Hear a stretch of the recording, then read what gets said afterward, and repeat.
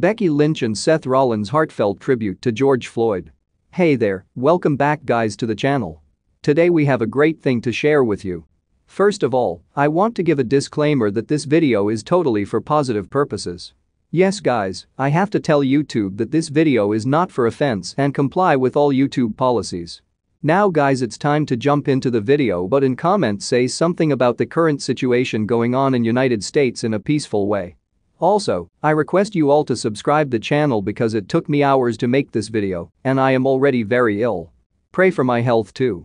Becky Lynch and Seth Rollins are currently enjoying the best time of their lives. With being 2 months pregnant, the two are about to welcome a new member into their family. The Monday Night Messiah has been visibly ecstatic about becoming a father.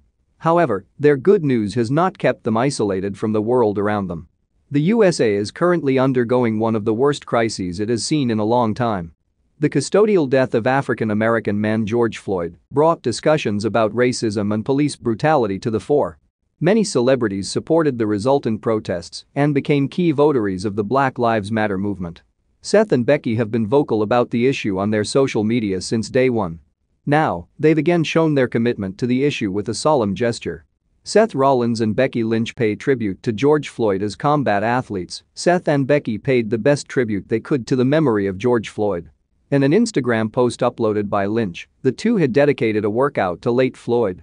Another visible change in the post related to the hairstyle of Becky Lynch. She has traded her bright red shade for a blonde one. Seth was seen sitting next to Becky along with two friends of the couple.